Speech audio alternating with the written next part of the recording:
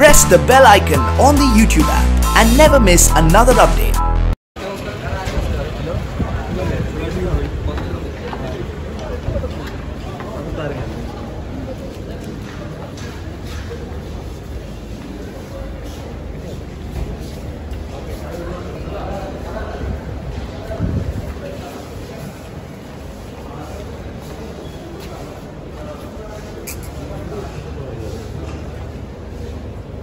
अभी अच्छा आ गया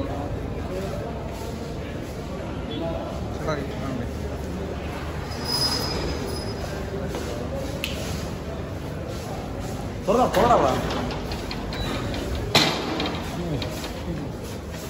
सोने सोने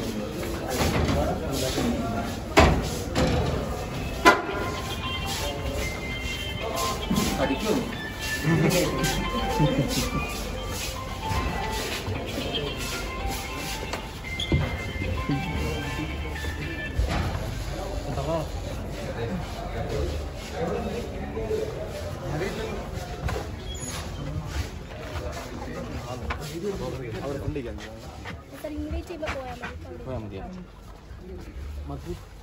ഫോണിഞ്ഞ ഇർഫാനെ ഫോണിഞ്ഞ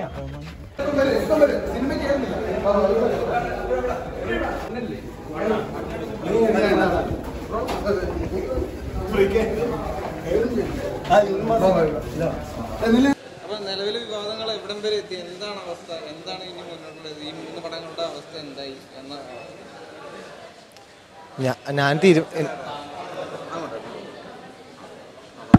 തീരുമാനം എനിക്ക് അറിഞ്ഞൂടാ. ഞാനല്ല തീരുമാനിക്കുന്ന ആള്. ഞാൻ എൻ്റെ കാര്യങ്ങൾ പറഞ്ഞിട്ടുണ്ട്. ഇനി തീരുമാനിക്കേണ്ടത് ആൾക്കാർ തീരുമാനിക്കും. അമ്മയുടെ ഭാഗത്തുനിന്ന് ഇടപെടൽ ഈ വിഷയത്തിൽ ഉണ്ടായില്ലേ? ഇപ്പൊ ആക്ടർ എന്ന അർത്ഥത്തിൽ ഷെയ്ന് വേണ്ടി സംസാരിക്കേണ്ട യഥാർത്ഥത്തിൽ അമ്മയാണ്. പ്രൊഡ്യൂസർ സംസാരിക്കുന്നുണ്ട്. സംസാരിക്കുന്നുണ്ട്. കഴിഞ്ഞ ദിവസം സിദ്ദീഖിക്ക് എന്താണ് ആവശ്യപ്പെട്ടത്? ഷെയ്നോട് എന്തെങ്കിലും ആവശ്യപ്പെടണോ? അതാണല്ലോ അതിന്റെ നടപ്പ്. ഒന്നും ആവശ്യപ്പെട്ടിട്ടില്ല. എന്റെ കാര്യങ്ങളെല്ലാം ഇപ്പോഴാണ് കേൾക്കണം. അതെ അതെ.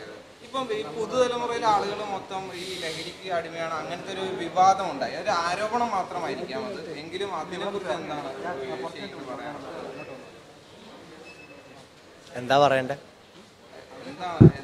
അതായത് എൻ്റെ കൂടെ ഒരു 20 മിനിറ്റ് പോലും ചിലവാക്കാത്ത ആൾക്കാരാണ് ഈ വക ഡയലോഗുകൾ അടിക്കുന്നത്. പിന്നെ ഞാൻ എന്താ പറയുക, എന്നെ കുറിച്ച് പറയണല്ലേ.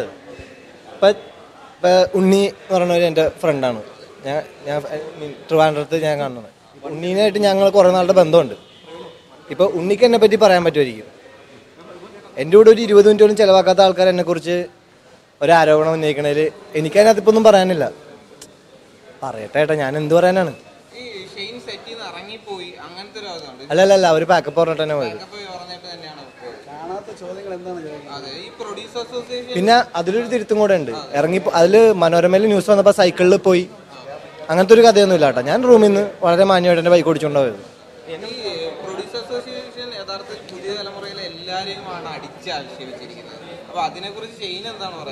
ഞാൻ അങ്ങനെ ഒരു അസോസിയേഷനിലോ ഒരു ഇൻഡസ്ട്രിയിലോ നിൽക്കുന്ന ഒരാളൊന്നുമല്ല. എനിക്കങ്ങനെ ഞാൻ പറഞ്ഞിട്ടുണ്ടല്ലോ ഒരു ഇന്റർവ്യൂ തന്നെ പറഞ്ഞു, ഞാൻ ഈ അഭിനേതാവ് എന്ന് പറഞ്ഞിട്ട് അങ്ങനെ നിൽക്കണം അങ്ങനത്തെ ഒരു മൂഡല്ല എനിക്ക്.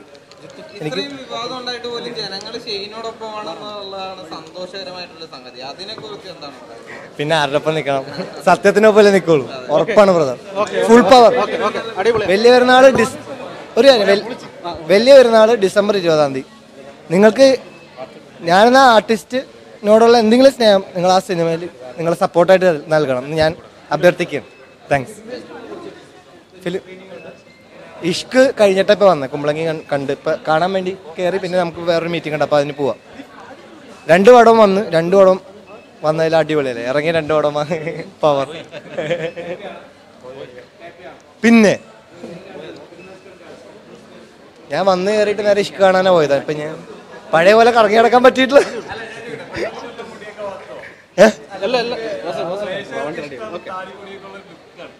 ഉറപ്പായിട്ടും ബ്രദർ.